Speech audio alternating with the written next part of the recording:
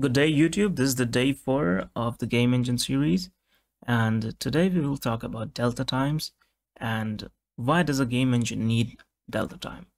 So let's go to our whiteboard and let's see. Suppose in our machine, my CPU is like really weak, and my game runs at 60 frames per second. So that means for every second we render 60 frames. And that's why we render first frame until the 60th frame. So let's suppose that we're moving a thing 1 unit to the x-axis. In the positive x-axis, we're moving a thing 1 unit on every frame. So if the game is running at 60 frames per second, that will end up in this thing moving 60 units per second. Okay. Now let's suppose that I have a CPU that's even more powerful, and I can have like 144 frames per second. So that means if we move 1 unit every second, that means we're gonna move 144 units every second. So you see the problem? In this machine, we were getting like 60 units per second, and here we're getting 144 units per second. So now if your system is even more absurdly powerful, it can have 1000 FPS, and this thing will run 1000 units after a single second. So now you see the problem that if you're getting 60 FPS, then your system will make this move 60 units per second, and if your system is getting 144 FPS, then it will make this move 144 units, and if there is some other FPS, then it will make it move that much units. So this is like platform dependent, system dependent. So how to make that independent of the machine? And for that, we use something called delta time. Now delta time is just the difference between the time it was when we started rendering the frame, and then what was the time after we ended rendering the frame. And if we subtract this value by this value, we'll get the delta time, and that is all delta time is. And then we multiply these units by delta time, and you'll find yourself that you'll get a similar value for any amount of FPS, which will be like 1 unit, I guess, because delta time for this will be 1 divided by 60 or something, which is like 0.067. For this, it will be 0.0069, and if we multiply that by 144, we get around 1, and here also we get around 1. So that is all. This is actually the time it took to render this frame, which is in milliseconds, and that is how it's done.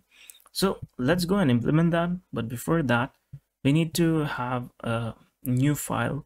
We'll call this time.h, and we'll make it like Unity has done it.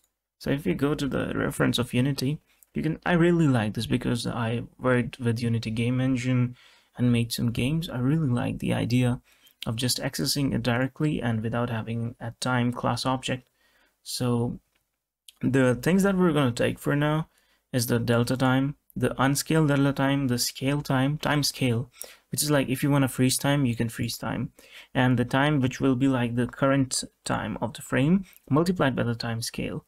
And then there is real time since the startup, which keeps on adding up. So this is like 0 at the start of the game, and after that it increases by the delta time, which is unscaled, which is not multiplied by the scale. So that's all we have to do. So let's just start editing our CMake file, and actually let's just make a new project because I really don't like this, because this is in another bin folder. And let me tell you the problem with this. So we have our project right now in the bin folder, and when we open the project, we can see all the files, but they're just like not in this structure in SRC core platforms, because it's just having those files in the project, but we cannot see in the same structure. So that's why we'll have the build things here itself. So let's just delete this project and let's add another file because we already included it. So it should be here. So we will build it here in this directory itself. So now you see that we have the src folder and everything is really well defined in their own projects, in their own folders. So we want delta time and all of these things, but we want everything to be static. And also at the same time, we don't want the application. We have not made an application class yet. We are just planning everything in the engine yet. But in the next video, we're going to make an application. So we don't want the application to be able to change these values anyhow. That's why we're going to keep these static, and these can only be changed from the engine class itself. So we'll have the engine class as a front class of this class. And we also don't need any constructors, so I'll just delete all of those. So now you see how we're making this, and I'll make all the rest of the variables just like this. So now we have all of our time class, but we also need one thing, like in the upcoming episodes, we're also gonna have a logger, and we can have just a simple helper function that can just print the date and time in a string format. I mean, that can just give us return the date and time in the string format, and we can just print it. So that's gonna be a really helpful utility, and it's like it's sane to define it in this time class. So that's what we're gonna do. So we get the local time and we print all of the output to the string stream, and then we just return the string from that string stream. Now we also want us to change these values from our engine class, so that's what we're gonna do. And also these are just a static variable, so they're just the declaration and not the definition itself. So we have to define somewhere the values of these, and I just want to have a single time.h file. That's why I'm just going to define all of the default values here. So now we have to change all of these values from our engine class itself, and let's just do that. Here we will include our time class, and we also need the chrono for working with time and getting the delta time and all of these stuff. Let's just have a private float in our engine that will set us like the starting time for our application. So now we get the start time at which our game engine started, and we're using time point cache. These are all like standard chrono thing, and this we're using microsecond because we need a precision of 3 even if we are talking about milliseconds. So we just don't want like just the value. We just don't want the value ending at a millisecond. We need it to be microsecond, so it's like more precision and we get to know more things. So times in C++ is just a thing where we can start counting time from, and then we get the count of it, and then we divide it by all this 1 raised to the power 6 because we need the time in seconds. We're storing this start time in seconds. So let's get the time now before we start doing all of the updates. So let's get the time, and then let's get the time after we ended up with all the updates, and then we subtract those 2 times and we get our delta time.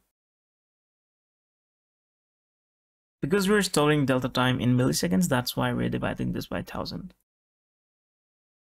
So here we say that the real time since the startup is like the end time of this frame, and I mean the end time at which the frame ended, and then we divide this by 1 raised to the power 6 because this converts it into seconds, and minus our start time, and this gives us the real time since the startup in seconds, and then we just multiply that by our time scale, which gives us the time, and then we just increase the frame counter by 1.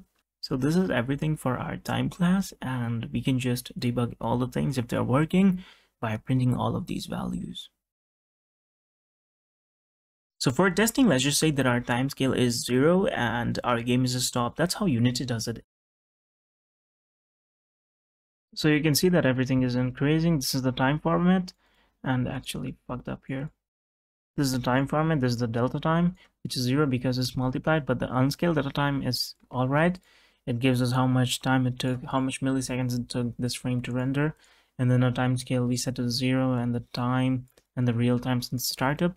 But we missed up on one thing, and that is we want the user to be able to change the time scale. So that's not gonna be just something that is like read-only. We can also change that. So for that, we can just have set timescale and get timescale. Actually, no need for setting and getting. We can just have timescale, right?